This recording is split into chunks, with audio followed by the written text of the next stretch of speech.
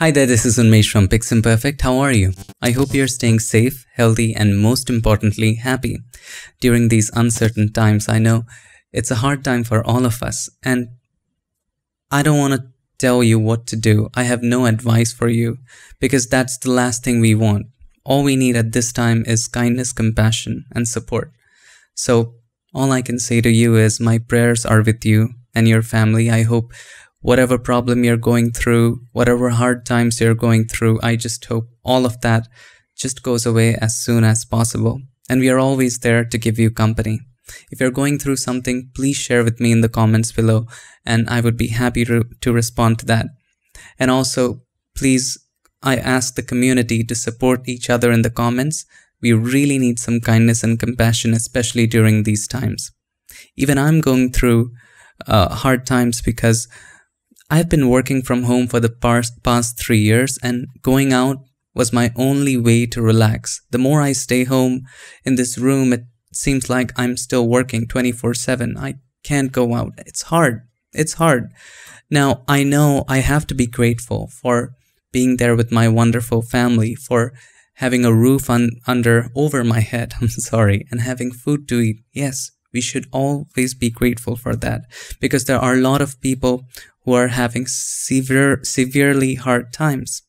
But at the same time, we also need to be sensitive towards the problems that people are going through.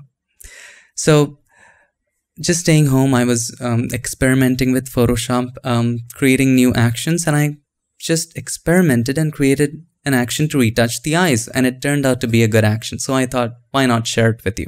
So have a look at this.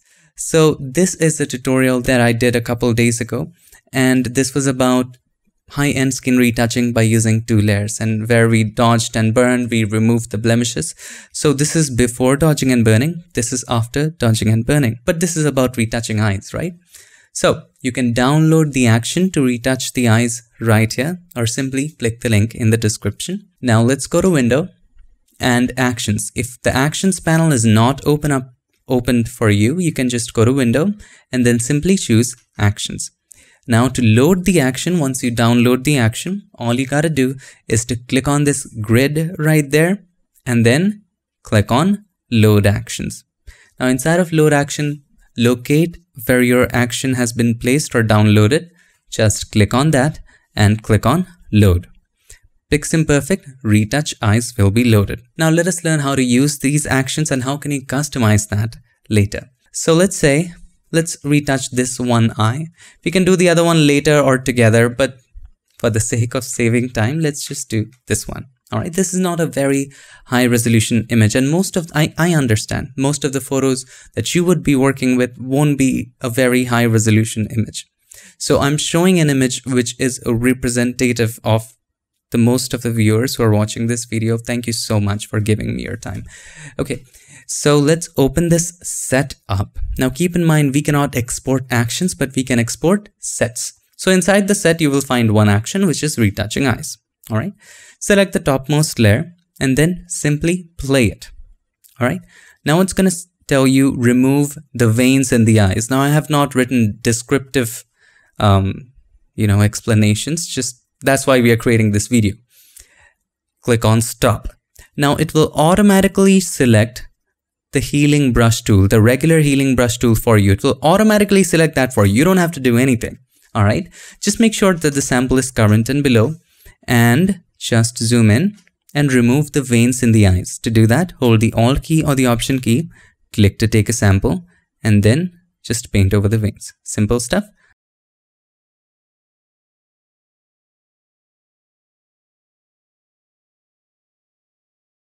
As you can see, we are pretty much done. Once you're done with it, we can always come back to that later. Whatever actions that you make, I always request you to make it as non-destructive as possible. And that's what I have attempted with this action.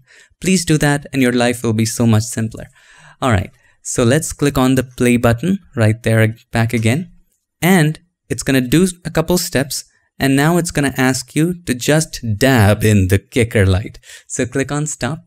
Now the kicker light is something which you just paint on the opposite side of the highlight. So let's say the highlight of the eye is right there. Just on the opposite side, we have to with the help of a soft round brush, just dab.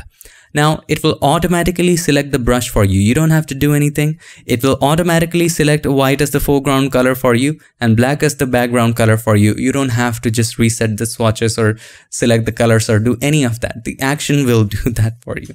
Okay, just make the brush a little larger and click on that. Just dab once. Opacity and flow at 100. Now you can press X. The foreground color is black now, and just paint on the areas where we didn't want it. So on the whites of the eyes, just take it away from the extra areas, from the pupil. Okay, this looks pretty nice. And once you're satisfied with it, don't worry about the opacity. It will be reduced later. Just click on play. Now it's going to show you dab the highlight. So click on stop and just dab on the highlight. Don't worry about excess spillage. It will be taken care of later. Play that. See, it is already taken care of. Now it's going to tell you dab the kick high. So kicker lights highlight. Stop. So this was the kicker light. And just to add some more highlight, you can, this is optional. You can just dab one more time right there, or maybe this area. So that is kind of optional step. Click on play. That will be adjusted later as well. Now, paint on the eye white. This is essential to remove all of the redness or the yellowness or sometimes bluish tint from the eyes. That's necessary. And also brighten the eye whites a little bit. So click on stop and then paint on the eye whites. Again, it will automatically choose the brush for you.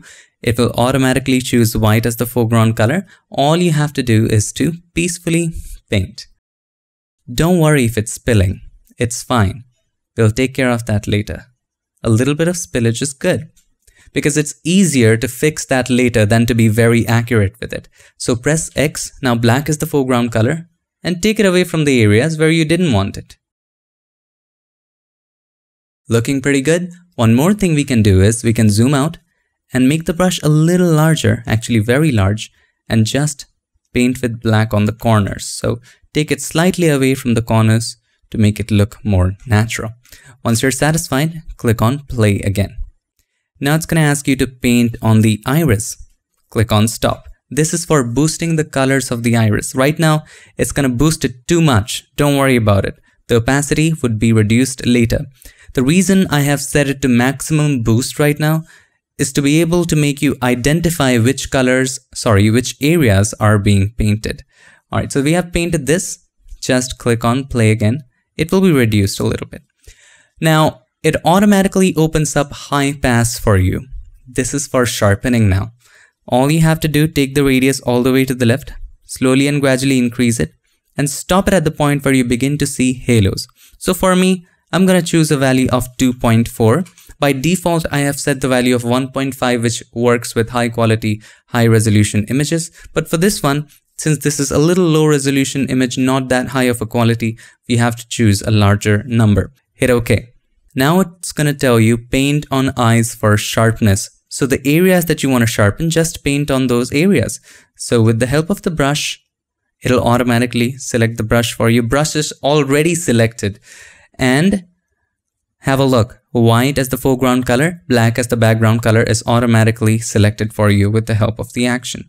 So see, we are sharpening the eyes, sharpen the iris, nearby areas a little bit, not that much, just a little bit of sharpening of these areas. Okay, that looks pretty nice. Zoom out. Looks pretty good. We will be able to reduce the sharpening later. Don't worry about it. Click on play again. Now it's going to tell you to paint in the iris. This is for the details in the iris. Stop. You don't have to paint all over the iris. Just a couple areas, see, to add some extra detail. And it would be very evident in high resolution images. Play that again. And there you have it. It is done. Let's take a look at the before and after. So this is the before. All the veins not that bright and it's just plain. This is the after. Just look at the eye. Zoom out and have a better look. This is the before. This is the after. And there's a reason why we have grouped all the layers.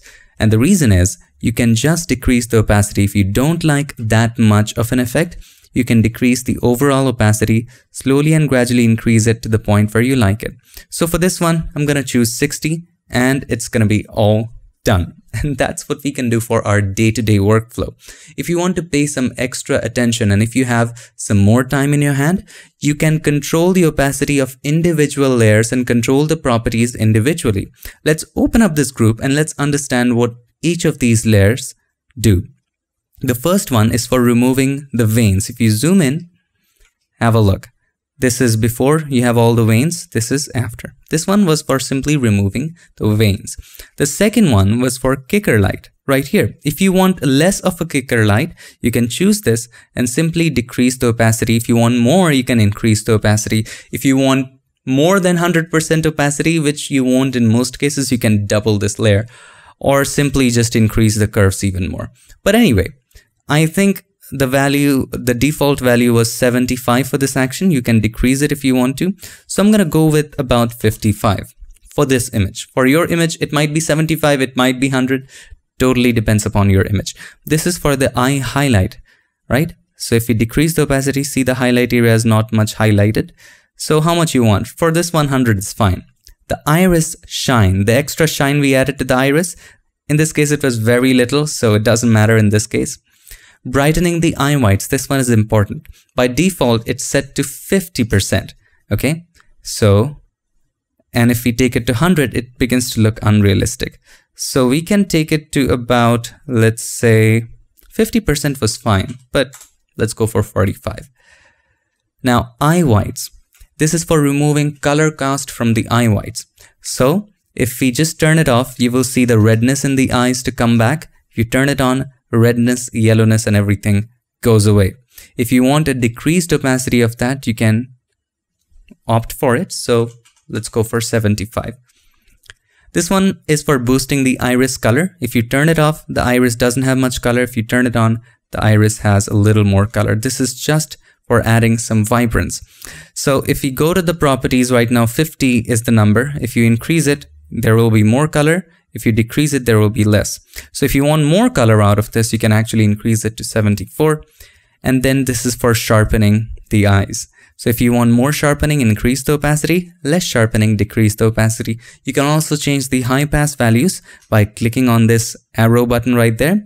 And double clicking on the high pass will allow you to change the high pass values. Similarly, for the iris details, there's one more high pass.